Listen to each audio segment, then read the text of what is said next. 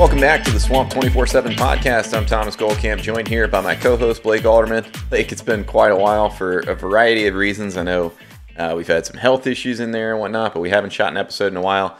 Definitely planning to get back to a much more regular schedule. I guess first off, Blake, I want to outline for our fans kind of what we're hoping to do during football season, since we're now in season again. Blake, I think what we'd like to do is shoot a very quick podcast on Sunday. Probably be out Sunday afternoons just with our initial reactions from games that previous Saturday. And then we'll come back on Monday morning with a more full in-depth podcast breaking down the game after we've had a chance to rewatch it. Thursdays, we'll be putting out a preview episode. So that's kind of going to be the flow for the season. Hopefully 2 to 3 episodes per week. If we have to sacrifice one, it'll be that Sunday one because of travel. But Blake, that's how we want to do it. First off, I guess, how are you doing, man? It's been a while. Man, I'm hanging in there. It's been a funky couple weeks for us. Between my house, the entire house having COVID, and I was staying at my in-laws, and I was at my parents, just trying to quarantine and keep our 3-year-old daughter safe. So it's nice that things are going back to normal. I'm definitely glad that the season started, but I'm definitely glad that those couple weeks are out of the way now. Absolutely, man. Glad to hear that you're on the mend, and we're only a week away from football season. I think, I don't know, I can't tell whether this offseason went quick for me or didn't. It was like last year was that weird in between where it was like, every day was something new in terms of a new protocol they were putting out, or are we going to play, are we not going to play? This fall, knock on wood, so far has been pretty smooth, even with the concerns about Delta. I mean, Florida got through fall camp really without issue. Obviously, a couple injuries that we'll talk about when we kind of go through the roster and the depth chart, but Blake, for the most part, we're where we expected to be a couple weeks ago.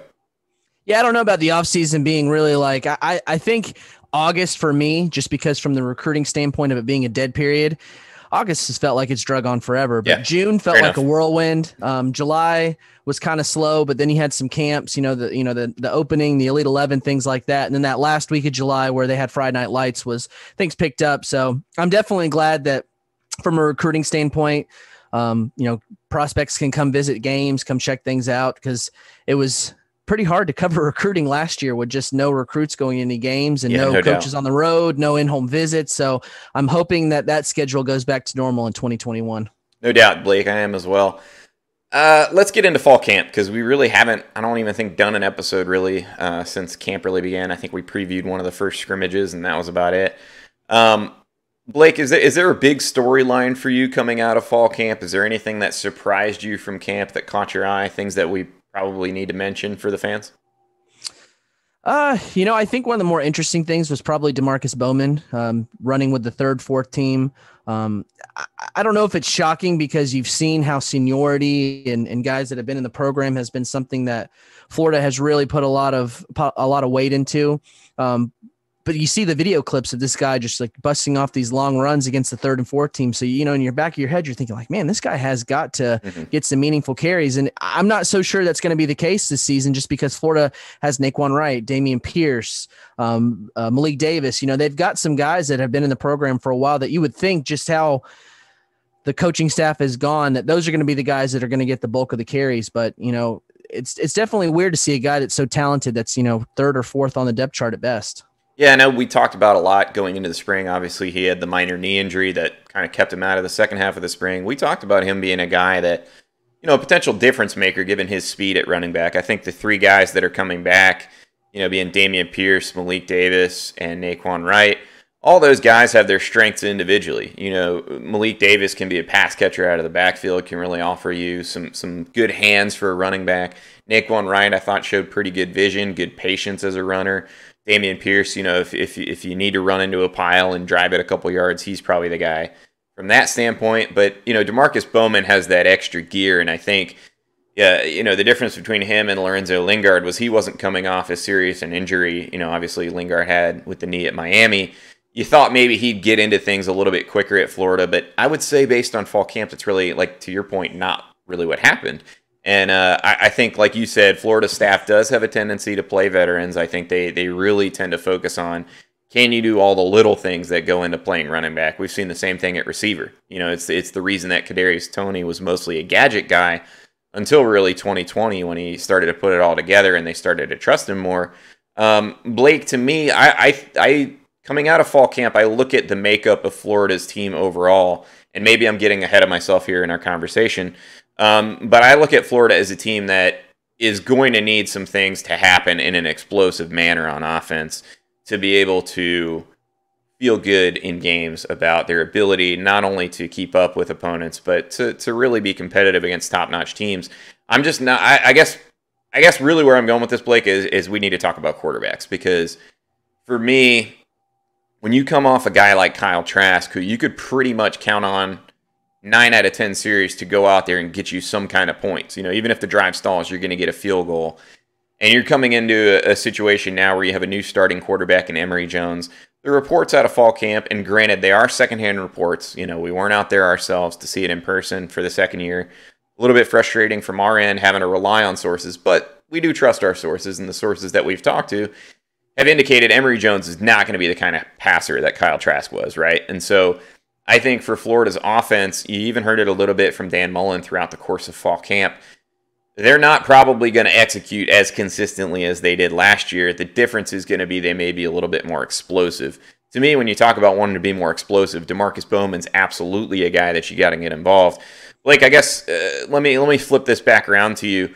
How concerned are you about the offense as a whole, and is that the main reason you want Bowman on the field, or you just think he's just that good, and maybe you don't have these same concerns about the offense that I do? I think more so for me, it's just that I think he's that good. I've seen him play in high school. I just think that if, you talk about explosive players, that's definitely, the bill that he fits. I do think there are some concerns with the quarterback, and I think that it depends on how you're going to look at it. If you're expecting Emory Jones to come out and beat Kyle Trask, you're setting yourself up for some disappointment, just because that's just not going to happen. That is really hard box to fit Emory Jones in. I think he can make a lot of the throws. I think he's going to be a guy that's going to be able to open things up with his legs. He's just not going to be as consistent and have the touch on his throws that Kyle Trask had. And that's not really trying to dump on Emory Jones. I just think that it's really hard. Kyle Trask was really great. He was elite at doing those kind of things. He the touch he had on throws, that's just really hard to match. But I think whenever you see the reports from fall camp to where he's been kind of inconsistent, been up and down, and it seemed like, Anthony Richardson has been a guy that's kind of been on his heels, really had a good camp, really throwing things around good, seems more comfortable as a thrower, making those throws to the next level in the short passes and all those kind of things. I'm wondering if we have a little bit of a quarterback battle on our hands, even though don't get me wrong, I truly think that Emory Jones is going to be the guy that takes the starting snaps. That's been said over and over again, but it has seemed that, Emory Jones is going to be the guy, but Anthony Richardson seems like he's going to get some playing time for sure. Yeah, I think that's unquestionably the case, and you use the term quarterback battle, and I think, I think that's essentially what it is without really being that, and there's no chance that Anthony Richardson is the starter on Saturday against Florida Atlantic. Sure. I don't think anybody's saying that. I would be floored if anybody other than Emory Jones is not the starter against Alabama. Now, having heard what we have throughout fall camp and some of the opinions that we've gotten on Anthony Richardson, not just from our own sources, but from guys like Steve Spurrier, who's been out at practices, has been pretty impressed with him. If you remember back, Steve Spurrier has always been very impressed with Kyle Trask, even when Felipe Franks was starting. Guy's got an eye for quarterbacks. So I think, to me, you're at the point where, okay, you got 3 games. It's almost like 2 mini seasons to me is kind of how I view it. You've got the first 3 games where everything in those first 3 games is building into that Alabama game. Whatever you're going to do against Florida Atlantic, whatever you're going to do against USF, that's about, building into that Alabama game plan. So, whether that's, ironing out things that you really want to be able to do within the playbook with Emory Jones to really iron those out before Alabama, get those settled, kind of figure out what you have, figure out, are the weaknesses really weaknesses? Do we want to steer away from those? I think everything in those first 2 games builds into that Alabama game. And then I think based on how that Alabama game goes, based on how Emory Jones handles everything about playing a truly marquee opponent, a big-time outfit in the swamp, if that goes poorly, maybe you start to consider in that second half of the season, those second 9 games where, at that point, win or lose against Alabama, that's the rest of your, the meat of your schedule. Can you get to Atlanta? Can you give yourself maybe a second shot against Alabama? That all becomes a second half of the year where you figure things out after you get by Alabama. And if Emory Jones is pretty definitively not the guy against Alabama, then maybe you start transitioning. I don't expect that that's going to happen that quickly. Like, they go through the Alabama game, all of a sudden Anthony Richards starting in game 4. I don't see that. But I think to your point, what we learned from fall camp is that this is not a closed, open and shut situation. Emory Jones is the starter. That's it. I think that's where we were with Kyle Trask last year, where the only way you're going to see someone else is if he gets hurt. I don't know that 2021 Florida is in the same boat. And I think that's where we're coming out of fall camp. I wouldn't say, Blake, that we have any more questions about Emory Jones now than we did going into camp. I think the question marks, and I guess I should be specific, what we've heard from Emory is basically that the accuracy is not consistently there. And what's happening is a lot of times on the intermediate throws, especially throws over the middle, we're having balls hit the ground, throws sailing, just generally throws that you would think should not be super hard throws for a high-level SEC quarterback are not being completed. Now, Emory Jones is also throwing some terrific passes. Let's not downplay what Emory's doing in terms of his arm talent. He's got the arm talent to really, really connect with some deep balls downfield. We've seen it a couple times in scrimmage clips and things. I know he threw one beautiful corner route to Jacob Copeland for a touchdown in one of the scrimmages. So, the ability is there. The question mark, like you said, is the consistency. Is Florida able to string together drives like they did last year? Probably not. But are they able to hit explosives very quickly? Maybe. And if so, then maybe you can make up enough differences in other places like the O-line, like the defense, where you can still be competitive, where you can still potentially push for a playoff spot. Blake, if there's one spot coming out of fall camp that you're extremely concerned about, a unit or a position group or whatever that could hold back the team, what is it? I think for me, it's cornerback. And I'd say that I know Kaiir Elam is very good. I don't have my concerns there. My concern is who's on the opposite side of him. You have Jaden Hill, who's torn his ACL. He's going to be out for the season. Is probably the guy on Florida's roster that has the bulk of, most of the actual game experience. And don't get me wrong, Elijah Blades comes in as a graduate transfer, has played in some SEC games at Texas A&M. You've got some guys that have Avery Helm played in some games for Florida last year. I believe the Cotton Bowl last year was really the game where he got a lot of his snaps. My concern is you just don't have a lot of guys who have a lot of big-time snaps, a lot of experience on the opposite side of Kaiir Elam. So my concern isn't really the position as a whole, because, again, I think that Kaiir Elam is going to do his thing on one side of the field. My concern is the other side of the field. No, and I agree with you, and I think that the injury to Jaden Hill, again, really, you knew coming into this year that you weren't going to have a lot of experience depth. And so you hate to lose a guy like that that's a veteran who, even if he doesn't have the top-end talent, I think it was way early to know whether or not Jaden Hill was going to be a quality starter. Even if he didn't, wasn't a surefire guy like Kaiir, you're losing a guy that had a lot of experience, and you don't have guys with experience to replace him. Now, credit to Dan Mullen and his staff, in hindsight, them going out and adding 2 guys this offseason in Jadarius Perkins from Missouri and Elijah Blades from Texas A&M. Those look like terrific additions now because you may very well need them.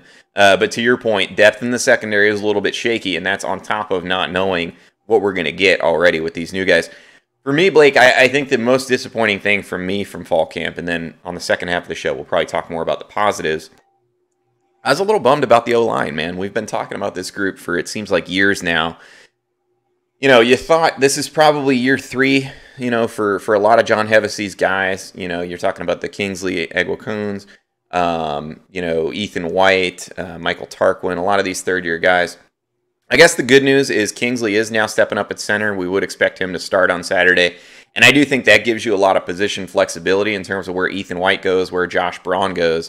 But I'm a little disappointed to see that Josh Braun right now is the 6th man. I thought he was a guy that you probably need to get in your best 5. You still have Jean Delance starting over at right tackle. How Florida adjusts there, it seems like if there's issues that Stuart Reese will probably kick out to right tackle, and then you'll put Braun in at right guard. But Blake, to me, I didn't hear enough progress from that O-line to really feel comfortable. Again, you go back to the consistency thing. I think this offense is going to be more boom or bust than last year. It's really important for the O-line to hit all those assignments. It's really important that you have veteran running backs that know how to pick up their cues in pass protection. When you have a guy like Kyle Trask who's going to be sitting in the pocket and operating from the pocket. And so from that standpoint, I totally understood Florida's leaning on a lot of veterans last year. Now, when you have a dual threat guy who can make things happen, can extend plays in the pocket with Emory Jones, going back to, the DeMarcus Bowman point, I think you can get away with a little bit more favoring guys that are explosive over guys that necessarily know all the, how to cross the T's and dots the I's on offense. So that'll be interesting to me. I wish the O-line had made a little bit more progress, but there were a lot of positives from fall camp too, and I want to talk about those. So Blake, let's take a quick commercial break, and we'll be right back on the other side, wrapping up fall camp and starting to preview Florida as it gets into the season. Welcome back to the Swamp 24/7 podcast. I'm Thomas Goldkamp here with Blake Alderman. Blake, I want to talk about some of the positives from fall camp because I do think there were several. I'll maybe cheat a little bit here and mention a few. I thought Jacob Copeland had a really, really good camp from everything I heard. Nick Elksness, a guy that we've talked about a couple times more on Swamp 24/7 than the podcast lately. But he's a freshman tight end who I thought had a really, really good camp, fought through an injury even. And so that's when you start to know the coaches can count on you. Blake, for you, what's the position group you come out most excited at a fall camp? For me, it's linebacker. I think when you look at a lot of the guys there, you have Ventrell Miller returning. You have a guy like DeJuan Black who's played a little bit of nickels, played some safety, could play some linebacker. I think you've got a lot of guys that, whereas last year, James Houston, you kind of knew what he was getting yourself into. I think there's a lot more excitement in a group that really got bottled up by the defensive line the last year, just getting caught in the blocks and all the wash. So I think this year, I really like what they're putting together as far as a roster from the guys. I think Christian Robinson's done a really good job recruiting a lot of these guys. And I think that's a position group that you're going to see be a lot more athletic, a lot more physical, and not get caught up so much in the wash, because you look at the guys that Florida's added through the transfer portal and defensive line. I think that that's going to take care of itself from guys getting blown back when you look at just the sheer size they've added there. So I think that I'm excited about seeing this linebacker group with a little bit more athleticism, and getting some time for some of these guys like Tyron Hopper, some of the other guys, Derek Wingo, some of those guys that are young that are now getting their first real true test of fall camp, spring ball, all those kind of things. And I think that's a group that I think is going to take a next step for the coaching staff after not really having a good, last season and maybe even the season before. Yeah, I think that's a group, like you said, that can benefit more from a normal offseason than maybe anybody else. You talk about, Diabate last year, really coming from a guy that had primarily only been an edge rusher. All of a sudden, you're learning to play in between the tackles. That's a tough adjustment. And I think, what you kind of hit on, I think that D-line can really make life easier on the linebackers. That's the group that I kind of look at as, if Florida's going to take the next step, if they're going to break through and be a playoff contender, if they're going to potentially beat Alabama, beat Georgia, that's the group that really has to come along and kind of be the difference maker for Florida this season. You mentioned it. They brought in 2 graduate transfer defensive tackles. A lot of positive reviews about those guys. You got Brenton Cox back, although he's still trying to get healthy a little bit. You got Zach Carter back, Jeremiah Moon, Chris Bogle, Andrew Chatfield.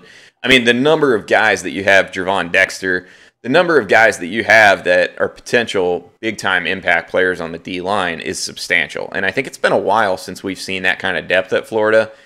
I guess the question mark for me, Blake, about that group, knowing how excited I am about them, who's the real difference maker? Brenton Cox, I think, was, from a pass rushing standpoint, pretty close to that last year. The problem was that he was a little bit one-dimensional, wasn't necessarily as good against the run, and I thought that took a toll on the defensive front as a whole. I think, having Zach Carter back now with some extra interior guys, you got Javon Dexter's a year older, you've got those 2 graduate transfers. I think that allows Carter to play outside more, and now I think you've got a more stout front 4. And I think, to your point, if those guys can really be aggressive, occupy some double teams in the middle, allow those edge rushers free, and then, allow the linebackers free behind them to go make plays unimpeded, I think you have the potential to be really good in the front 7. And Blake, if Florida is a lot more aggressive getting after the quarterback, that lessens a lot of the pressure on that secondary, gives you the chance maybe to be a little bit more opportunistic. I, again, look back to last year. I thought one of the big problems with Florida's defense wasn't necessarily that they weren't disruptive. It was the fact that they weren't disruptive against the elite teams, and then the fact that they didn't generate enough turnovers. When you look at Todd Grantham's defense, the entire idea is to disrupt the quarterback, get him off his spot, and then force turnovers. Whether it's takeaways or turnovers via, stopping them on downs. You want the ball back in the offense's hands. That's primarily Todd Grantham's goal. They'll gamble a little bit to get there, more so than most defenses, but you're trying to put the ball back in the offense's hands, and we just didn't see that happen enough times last year. I think the defensive line has the potential to really make or break Florida's season this year. I agree with that, and I think that was really that was the trickle-down effect for last year. I think the secondary struggled on its own, but I think whenever you look at just the sheer fact that those guys were getting pushed around, you were getting to the next level, I think that was kind of something that just continued to – it was a compounding effect. It just continued – the defensive line was pushed back in the linebackers, then the defensive backs. You have this quarterback who has all the time in the world to throw, and coverages were busted. So I think that's really the next step, and I really like a lot of the pieces that Florida's put on there. Yeah, there's no doubt. I mean, this defense is recruited well. It's something that we've talked about really for the last year or two. That on paper the defensive recruiting has been very good, and I think this is the year, like you said, guys like Tyron Hopper, like Derek Wingo, Chris Bogle. Those are the guys that really need to take a step forward for Florida to take that next step. Blake, I think for a lot of fans, year 3 last year with Kyle Trask, knowing the number of weapons you had on offense, you had a generational talent in Kyle Pitts, you had a first-round receiver in Kadarius Toney, Kyle Trask gets drafted in the second round. Last year, in a lot of ways, to me, and I think for a lot of fans, felt like a missed opportunity for Florida. Where does that leave the Gators going into 2021 as far as the program's outlook under Dan Mullen? What needs to happen this year?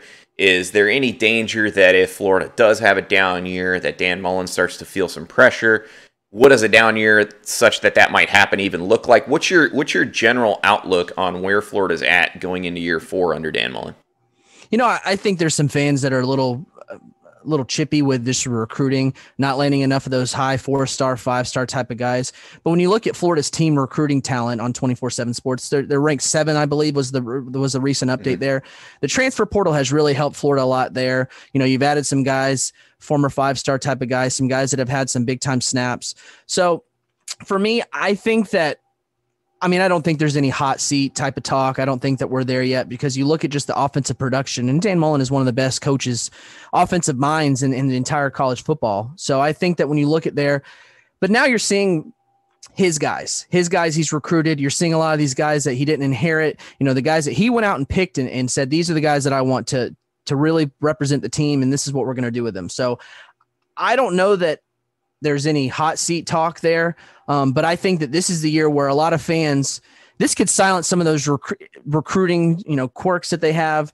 If some of these guys that Mullen went out and recruited that, maybe were a lower 3-star guy, or maybe a sleeper guy, or a gem, or however you want to classify those types of guys, if they can go out and get some production from some of those guys, I think you're going to see a lot more, I think you're going to see some of those talks of recruiting. They're still going to be there because fans want the 4-stars and the 5-star types of guys. But I think you're going to see a little bit more of, kind of trusting the process, trusting the coach's eyes, if they can get some production from some of those guys.